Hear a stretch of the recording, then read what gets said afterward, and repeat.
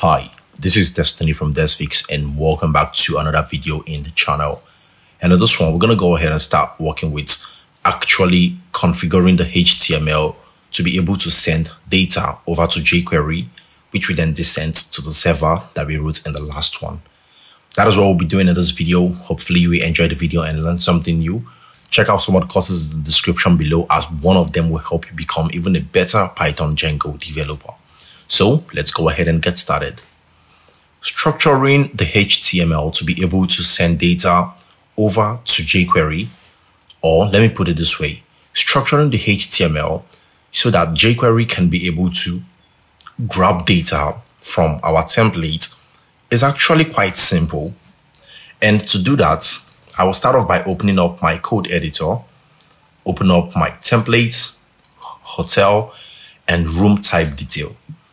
So remember where we actually ran the for loop, which is here, right? We want to perform a couple of operations here. I removed some of the data or some of the values that has already been typed in so that you can better understand what's going on when we do this from scratch. So if you've gotten to this section where we wrote the for loop, what we want to do here is actually quite simple. We will start off by sending the room ID and the room number over to the server, or instead over to jQuery, not the server. So we have to do that down here. I will say input, and for this one, let's leave the type as text for now. And I will use a class instead of an ID. And for this one, I will say room underscore ID underscore. Then we want to append the room ID. Remember, the room ID is associated to this R over here, which means we can now say r.id.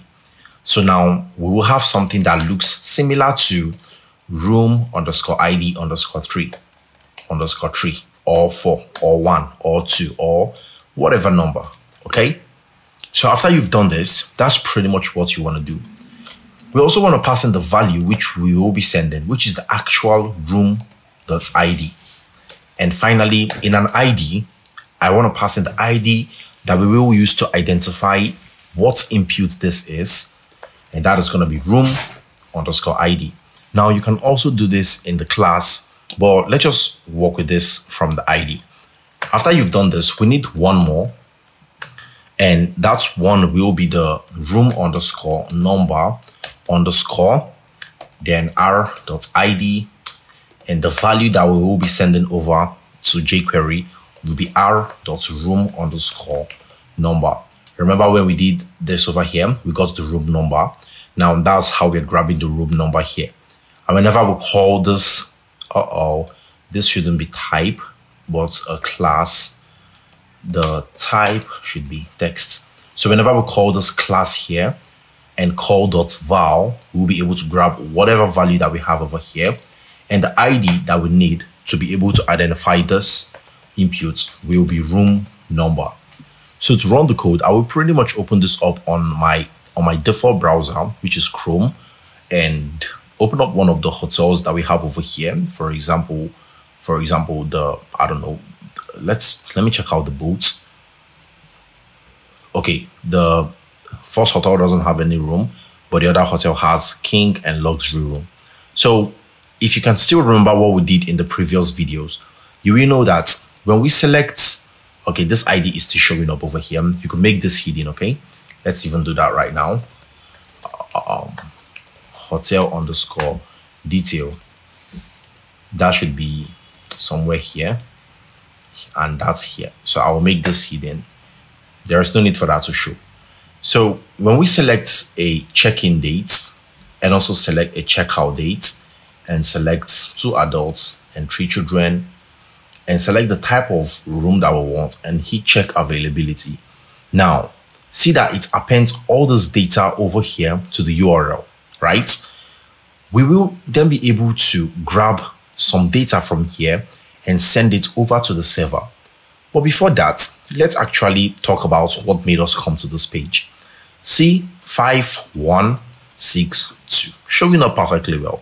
So in this room over here, we have let's see what it is. Actually, the first one is the room ID. So this is the ID of the room, this one, and this one is the room number. So this is room number 1 and room number 2. Look at it here, room number 1, room number 2, but the object ID is this 5 and 6.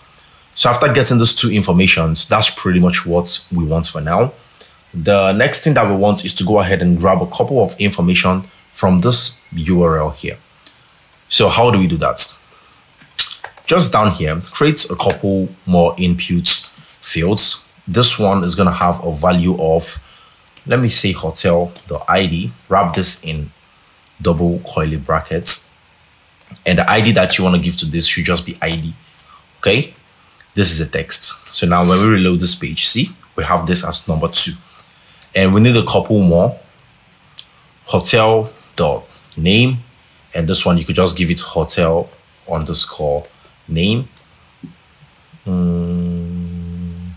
Okay. And also, for this one, I'm going to say room_type.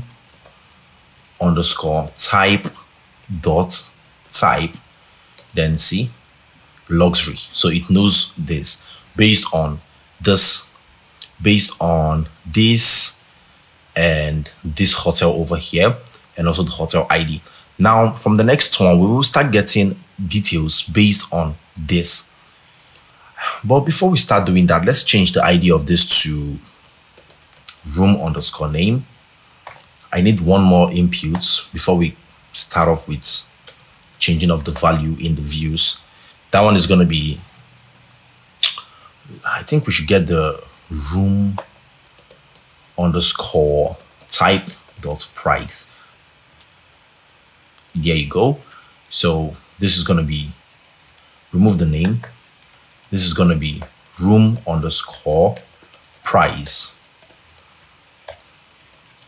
Okay. And I also need number of beds. So number of beds. And this one is going to be room type dot number of beds. Now see, 1. So the number of beds in this room is 1. So you can see over here, beds 1. What else do we need? We need the room type, room_type. That means over here, you should just say room type.id. So you see, number 1. If for any reason you want to go to the next room, you will see, oh, there you go. We are in the second room, which is the premium hotel. So that's why we get this. Okay, we are in the second room, which is luxury. That's what I was supposed to say, not premium hotel. Premium hotel is the name of the hotel.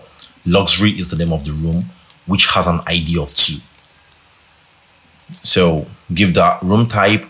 Then I need check-in, check-out, adults, and children. So for check-in, check-out, adult, and children, I will grab that from here in the URL. See, check-in, check-out, adult, children. So how do we grab these informations? Grabbing these informations from the URL here is actually quite simple. Open up your hotel views PY, and in the room type detail, if we actually grab ID and say this should be equal to request.get, and we say hotel-id, what it will do is whenever this view is rendered, it will come in here and look at the URL and look at anyone that has a key of hotel ID, then it will grab its data or its value, which is 2. So now if we print ID, and over here I just say ID, the equal to is just to be able to differentiate it from all this code in the terminal.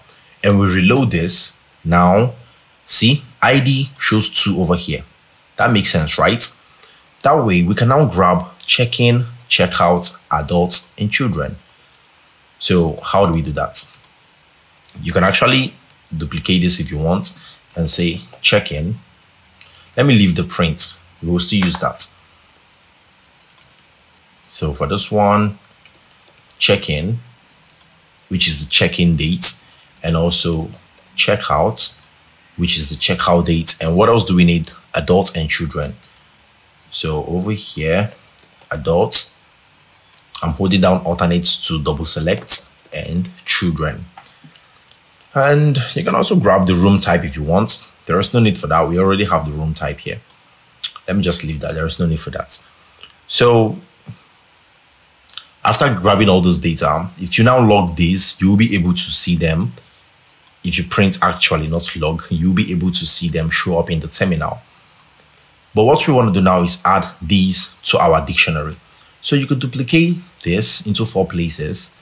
And I want to grab these data and pretty much put it here and here.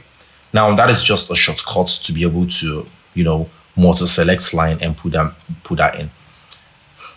I held down Ctrl and Alternate and click the down arrow key. Choose any selected line that you want. Let's say at the back of the C. Hold down Ctrl and Alternate and click your down arrow key. See, it will keep selecting on a straight line. See, that makes sense. And if you want to be able to select, put your cursor over here on this line. As you can see, all the lines over here will not be straight, but the ones here are straight. So if you want to put your cursor at all the ones here, select everything and pretty much type out Shift Alternate I on your keyboard. And you can now see all the cursor are at the end. So that was just a little detour. Now, after we've done all this, that's pretty much everything that we need. Back to the room type detail, we can now show up the checkout, check-in, adults and children. Checkout,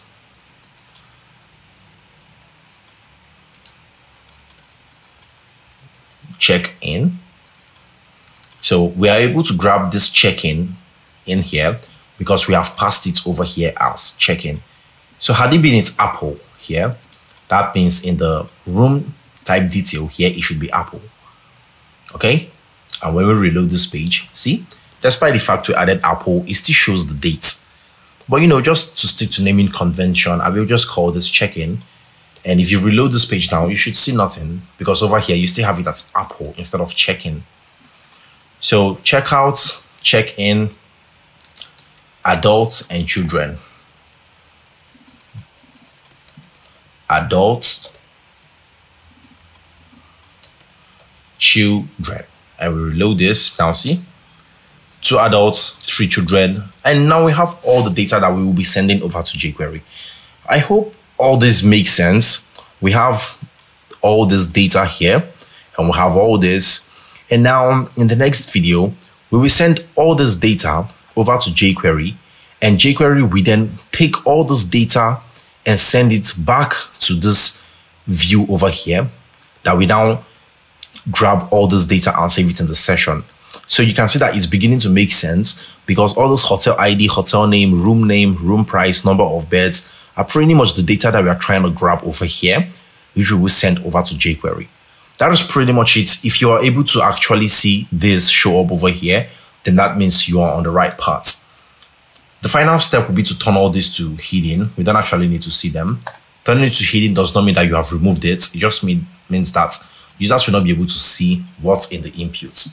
Okay, so it looks clean and neat without them knowing that something is going on behind the scene. So that's pretty much it for the video. Hopefully you enjoyed it and learned something new. In the next one, we're going to go ahead and finalize this by actually using jQuery to send all those data that we collected back to the add to selection view that we wrote in the previous video. That is going to be it. To make sure to drop a like, consider subscribing as it will really mean the world to me. Check out some of the courses in the description below. For example, the Django and React e-commerce course. It's really good and it will help you become a better Django and React developer while also helping you build a multi-vendor e-commerce system. That is going to be it. I hope to see you in the next video. And until then, mad love. Peace out.